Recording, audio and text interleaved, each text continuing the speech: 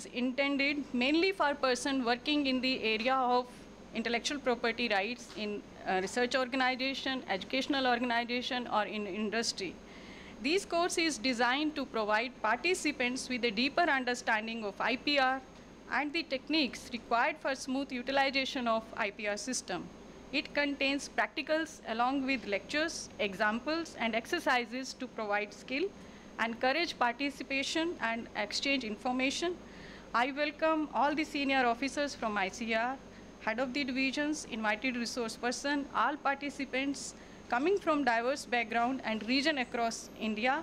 Dr. Rita Sharma ji, Madam will enlighten us on the importance of innovation, technology transfer, and the successful adoption of research results for the benefit of society. Now I request JDR sir to welcome Madam. These plants has been developed by Dr. Jayanti in our tissue culture facility here. And now I wish to take this opportunity to welcome Mr. R.S. Samuel, Joint Development Commissioner, Ministry of MSME, and he is IARI alumni. He did his master's in plant physiology from IARI.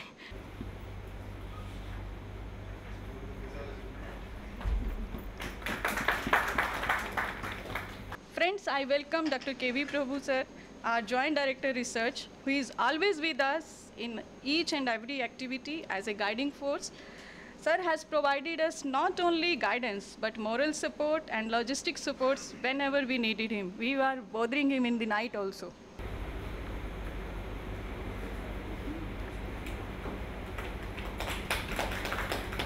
Now I invite Dr. K.V. Prabhu for his opening remarks.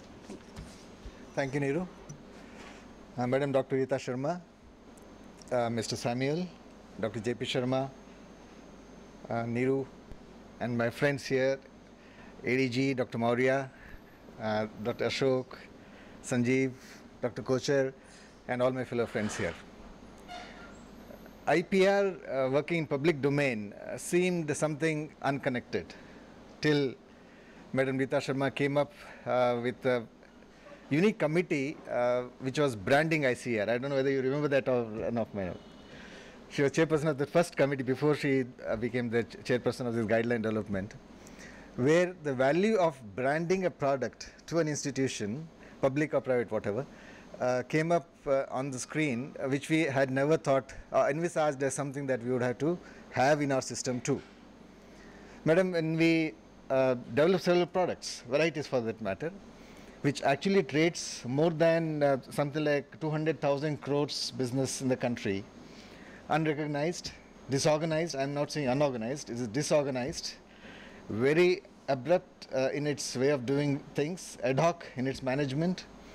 There is nothing like a stable system that worked on it, but nevertheless money flowed in and money did get accrued and people did make money out of it.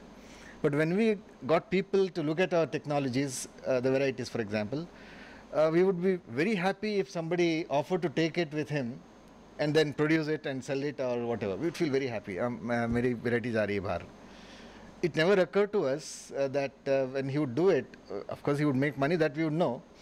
When he would make money, he would actually not build brand value to it because he or she would not necessarily take care of the quality, which is what we never attempted to think of.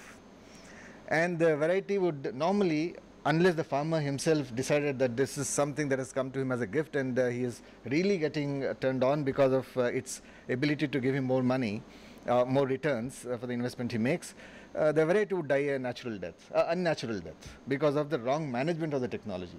It never occurred to us that that could be managed well. With your arrival on the scene in the ICR as finance advisor and subsequent dealings with how to manage the technologies and IPR regime in general getting activated with WTO and such kind of things somehow triggered us on. And then we also realized that it is not enough to protect our technology. It is not enough to say that we want to commercialize. It's also required to see that it is managed properly to the value it commands in the system, in terms of the product value and in terms of the value it gives to the institution which has produced it and the people who invented it. I'd like to begin by saying how delighted I am to be here on this occasion. And I'm also very happy to see that this is a partnership effort. I think partnerships is now going to become a very important central core theme in all business that we do, not only in agriculture, but since we are here today in the context of agriculture, the more partnerships that we have, the more networks that we will have, the more enriching will be the content of whatever it is that we are doing. I'm especially happy because, as Mr. Samuel mentioned, he's very happy he's come back to his alma mater. And I'm happy because I've been associated very closely with the subject of what we are going to be discussing, talking about, learning in the next 3 weeks on intellectual property rights in agriculture. We must recognize that no guideline is a static document. Guidelines, by their very nature, by their very definition, must be dynamic documents. And it's now coming right time, 10 years of experience, water flown down the bridge in terms of the experience gained all over the country, in all of the institutions, in terms of what is working, what needs to be modified, what needs to be refined. So from that point of view, I see that in the future, and probably in the year 2016, when it will be exactly 10 years since our guidelines have been in effect, we need to look at them again, to modify them and to strengthen them and to make them more responsive to the feedbacks that we are getting from the group of people who are using these guidelines.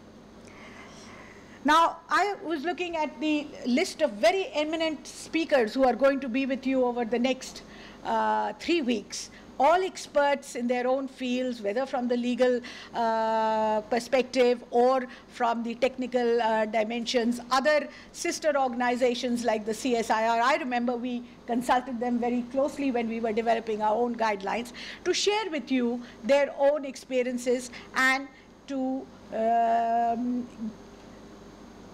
jointly sort of look at what can be the learning dimension and the awareness creation dimension of this exercise.